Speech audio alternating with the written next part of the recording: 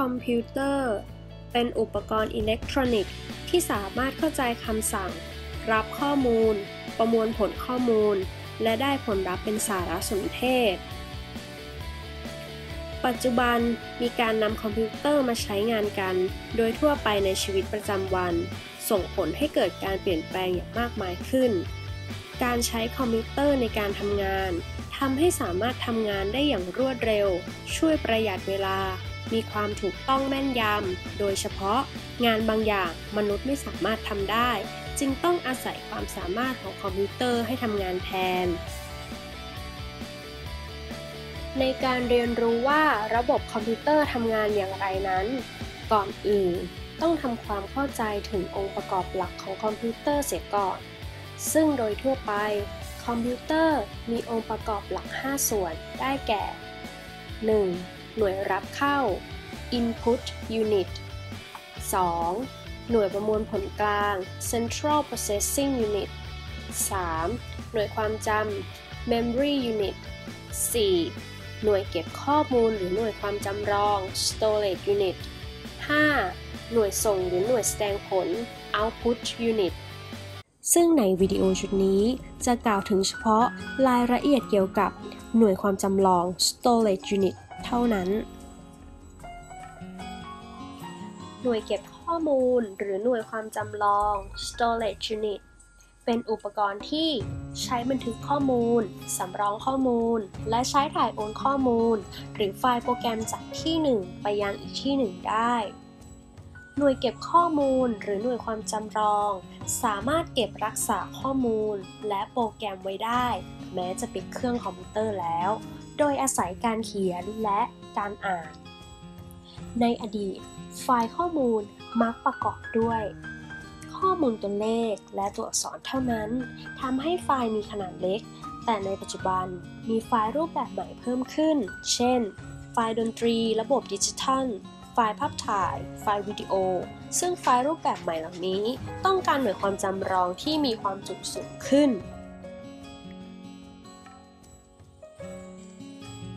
ในปัจจุบันมีการนำอุปกรณ์หน่วยความจำลองมาใช้ในงานประจำวันทั่วไป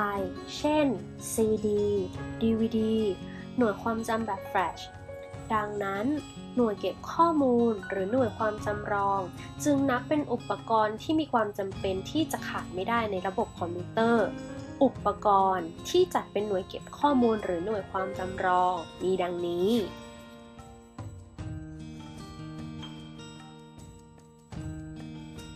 ฮาร์ดดิสก์โดยทั่วไปคอมพิวเตอร์จะใช้ฮาร์ดดิสก์เป็นหน่วยเก็บข้อมูลแบบถาวรโดยฮาร์ดดิสก์ที่ใช้ในการเก็บข้อมูลในคอมพิวเตอร์มี2ลักษณะคือฮาร์ดดิสก์ภายใน internal hard disk ไมโครคอมพิวเตอร์ส่วนใหญ่มีฮาร์ดดิสก์ภายในใช้จัดเก็บข้อมูลต่างๆเช่นเก็บโปรแกรมระบบปฏิบัติการและโปรแกรมประยุกต์รวมทั้งไฟล์ข้อมูลต่างๆเนื่องจากฮาร์ดดิสก์หมุนได้เร็วและหัวอ่านเขียนอยู่ใกล้ผิวของดิสก์มากกว่าการบันทึกและการค้นคืนข้อมูลจึงมีความเร็วมากด้วยเหตุผลที่กล่าวมา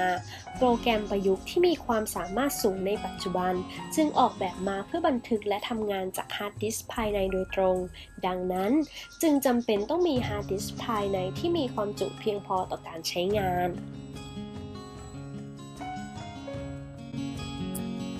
ฮาร์ดดิสก์ภายนอกหรือฮาร์ดดิสก์แบบพกพา external hard diskถึงแม้การใช้ฮาร์ดดิสก์ภายในจะมีความเร็วในการเข้าถึงข้อมูลแต่ก็มีข้อจำกัดด้านความจุและไม่สะดวกในการถอนเคลื่อนย้ายออกจากระบบปัจจุบันจะมีการนำฮาร์ดดิสก์ภายนอกมาใช้เพื่อเสริมการใช้งานฮาร์ดดิสก์ภายใน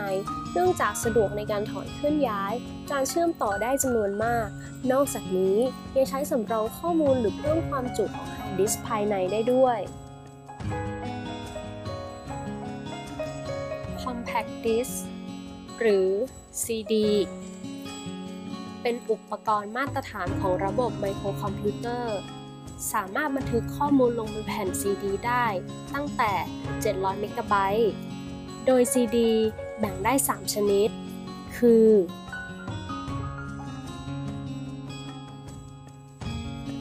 CD-ROM Compact Disk Read-Only Memory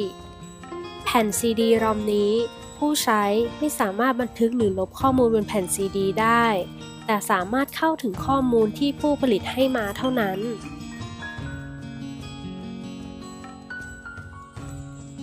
CDR Compact Disk Readable แผ่น CD ชนิดนี้สามารถบันทึกข้อมูลได้เพียงครั้งเดียวแต่จะอ่านข้อมูลมาใช้กี่ครั้งก็ได้ไม่สามารถบันทึกทับหรือลบข้อมูลได้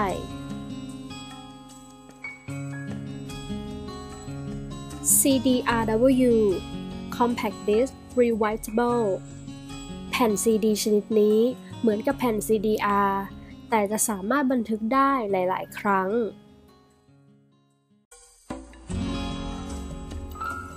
3. DVD Digital Versatile Disc หรือ Digital Video Disc เป็นแผ่นดิสก์ที่ถูกนำมาใช้แทนแผ่น CD โดยแผ่น DVD จะสามารถเก็บข้อมูลได้มาก DVD แผ่นเดียวสามารถเก็บข้อมูลได้ตั้งแต่ 4.7 กิกะไบต์สามารถแบ่งเป็น DVD ได้ 3 ชนิด คือ DVD-ROM แผ่น DVD-ROM สามารถอ่านได้อย่างเดียวสามารถเก็บวิดีโอคุณภาพสูงพร้อมเสียงที่มีความยาวมากกว่า 2 ชั่วโมงและมีคุณภาพเทียบเท่ากับภาพยนตร์ที่ฉายในโรงหนัง DVD-R แผ่น DVD-R สามารถบันทึกได้เพียงครั้งเดียวไม่สามารถบันทึกทับหรือลบได้ DVD-RW แผ่น DVD ชนิดนี้สามารถบันทึกได้หลาย ๆ ครั้ง 4. USB Drive หรือ Flash Drive